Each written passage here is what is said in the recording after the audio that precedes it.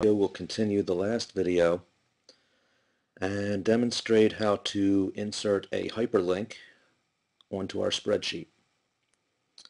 We'll also go over how to test that hyperlink to make sure that you're actually going to the website that you're inserting.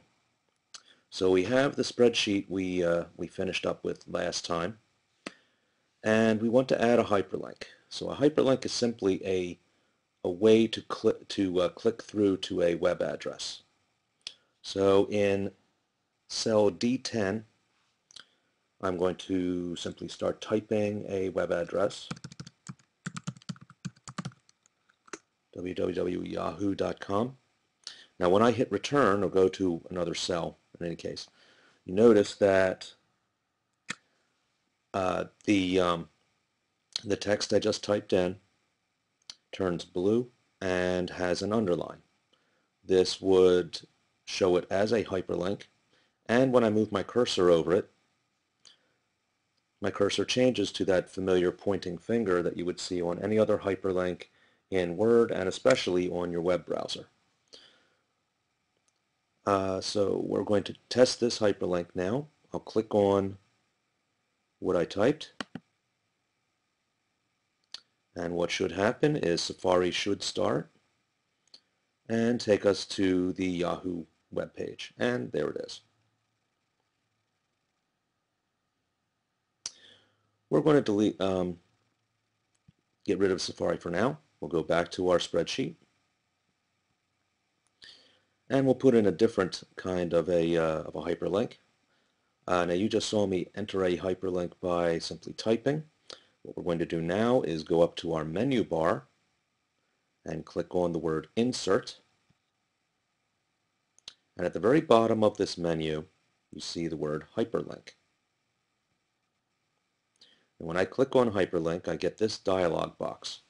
So where I'm going to go right now, I'm going to go to MSN instead of Yahoo.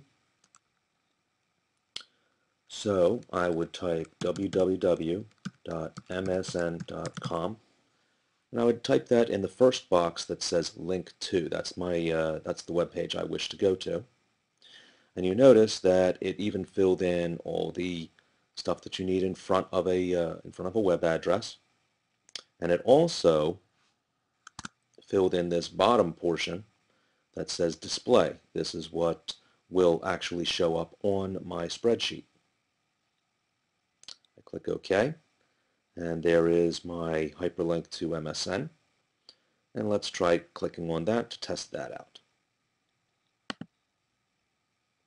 Safari should start, and it would go to MSN. There we are.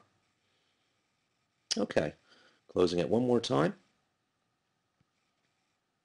and we'll go back to our spreadsheet. Last way of adding a hyperlink, we'll go back to Insert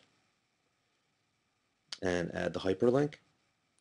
Now, remember I said that when I typed in the Link To box, the display box then gets automatically filled in. So what we're going to do though is type in another address, in this case Amazon, but we're not going to have the actual web address show up in our spreadsheet. Instead, we're going to have this show up. I'm just going to say click here to see book deals. And then when I click OK, here's what we're displaying. Click here to see book deals. I go back up to click on it. And here we are at Amazon. So those are the three ways that you can enter a hyperlink, as well as how you are able to test that hyperlink out. When you're doing your exercises and you're including a hyperlink, please make sure to print out also the web page that you went to show proof that you tested out. The next video will be looking at shading and conditional formats.